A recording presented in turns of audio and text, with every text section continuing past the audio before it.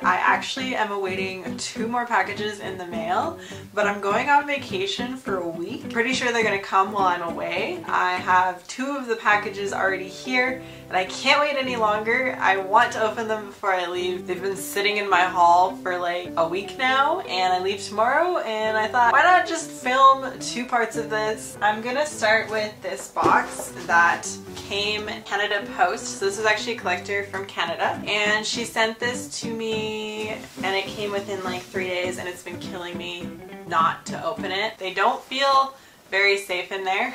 It has a tear strip, and you pull. That's cool. Ta-da! And oh my god, there's no bubble wrap. Why? That's not how you package 2 BREYERs, and they're like making contact with each other. Oh my god, really? Oh no. Oh no. These models were like new in box, and I told her to pull them out of the box so that she could ship them easier. Here's that he is a little bit flawed in that sense, but actually quite nice. He has like a lot of flecking going on. So this is Napoleon Moreno or whatever. I can't really remember the name. On the Huckleberry Bay mold. But if you can see really closely, he's full of really brown speckles and black speckles. I really messed up on that side, but I can touch that up. And he got a little bit of a mark there from being in the box with the other guy. So there is packing bubble wrap, but not in the spot it needed to be. Oh, he's destroyed. That really sucks. He's actually so nice. He was new in box. I should just got her to ship them in the box. They're like scratched to heck because they were sitting like side by side. Look.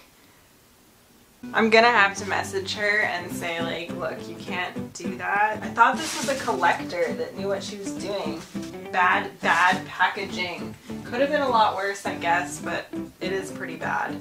Those are my 2 vintage Huckleberry Bay models, which is kind of fun. Ugh, it's making me, like, it's a sickness feeling in my stomach because it could have been prevented. It could have just been packaged nicer. Hopefully this will make up for it. I ordered a very large box of diapers. And see here, we have packing peanuts. And we have a horse in a plastic bag. Oh my god, she didn't even wash it. Ew! It's so dusty. It's like filthy dirty.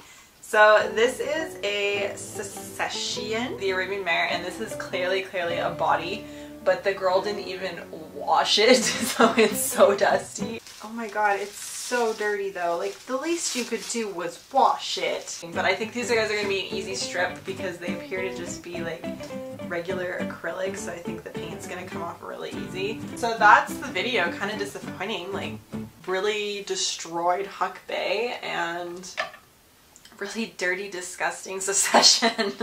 This has not been my day. So I did end up messaging the seller after this whole incident, and there was quite a bit of mix-up that actually happened. Basically, the listing photo that I originally saw was a bunch of new in-box BREYERs, and I didn't really zoom up on the photo. I didn't really investigate the photo too much.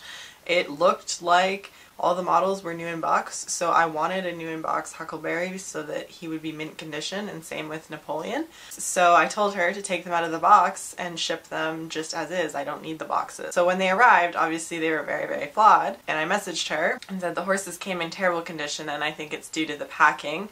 She denied that she packed poorly in any way, and she said that they weren't ever new in box. They were just placed in the boxes for the photo. If you do zoom up on the photograph, you can see that there's no ties on their legs, which is so unfortunate because I didn't ask for photos. I didn't ask for a condition report because I assumed new in box meant new in box. It was a miscommunication on my part and miscommunication on her part. So I guess the moral of the story is, even if the photo is new in box, don't assume it's new in box. Now I'm left with 2 body quality Huckleberry Bays that I paid over $100 for. So probably my first really poor transaction that I've ever had, so I mean, it's not that bad. Thank you so much for watching, and happy collecting. Be careful when purchasing models online because you never know what you're going to get.